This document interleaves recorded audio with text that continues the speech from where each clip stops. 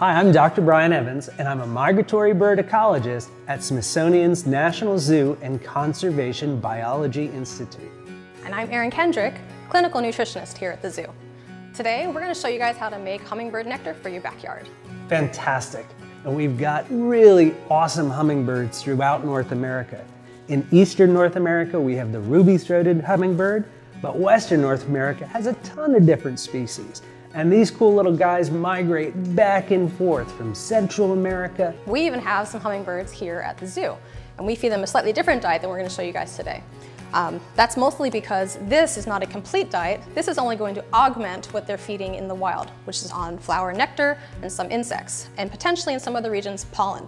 But today we're just doing sugar. So hummingbirds eat insects too? They do. They're actually pretty insectivorous. Wow, cool. Yeah. So today we're just going to go through the simple process of mixing sugar and water to make a nectar for your backyard.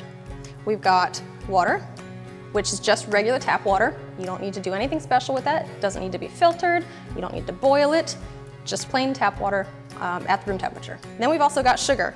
Right here is just plain table sugar. You don't need to use anything special. You know, some of the raw sugars or brown sugars or even the powdered sugars, they might have some additives into them that aren't necessary and could potentially gunk up your nectar a little bit and not be good for the birds. But the hummingbird nectar at the store is usually red. Right. And hummingbirds really are attracted to red. But if you look at the feeder we've got, it's red. And that's what they're attracted to. They can't see the nectar inside the flower. They're attracted to what's on the outside.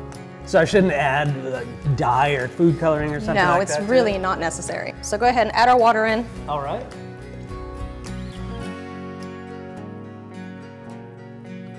I'm a very slow water pourer. That's okay. And to that, we're going to add sugar so that we're having a ratio of 1 part sugar to 4 parts water. It doesn't matter what parts you're using as long as it's that 1 to 4.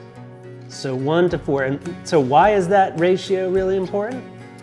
For a couple reasons. The nectar that they would be eating in the wild is going to be pretty similar in sugar concentration to what we're making.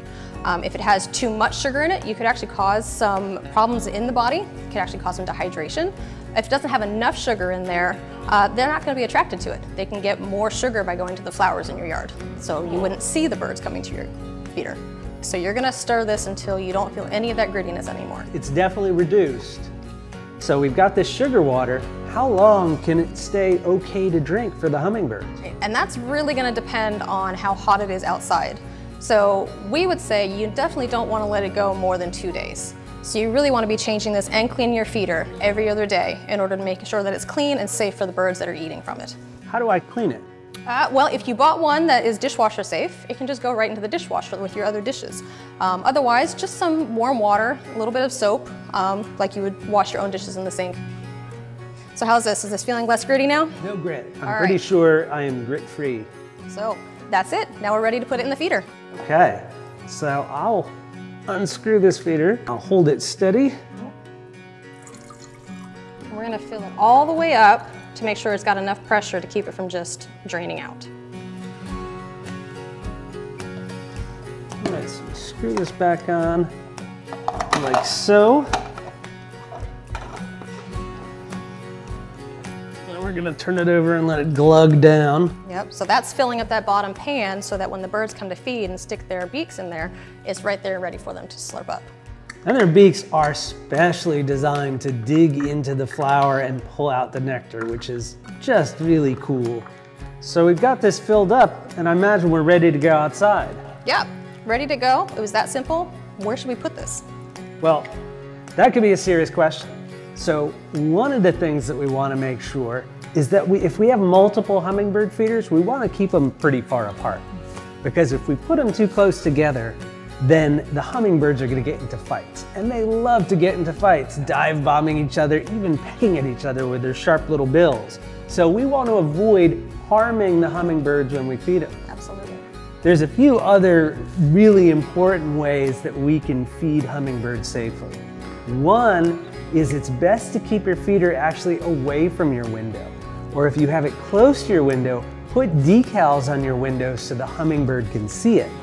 Otherwise, the hummingbird might fly into your window, and collisions with windows are actually a big source of hummingbird mortality. Another big thing is What could be more fun to play with if you're an outdoor cat than a hummingbird?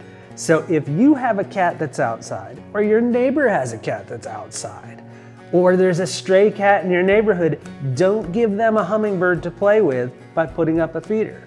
Don't put up a feeder at all if you have outdoor cats. That's so important. So Brian, we know these birds are migratory. They're not here year round. No. When should we put this up?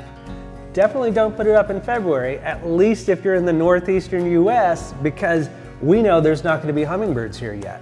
They come in the spring, and after they come here, they especially want to have a quick treat, and that's a great time to have your feeder up. So we have our nectar feeder filled. I think we're ready to go hang it up and see if we can attract some hummingbirds. Awesome. Well, thanks for joining us, and have fun making hummingbird nectar at home. Let's go hang this up.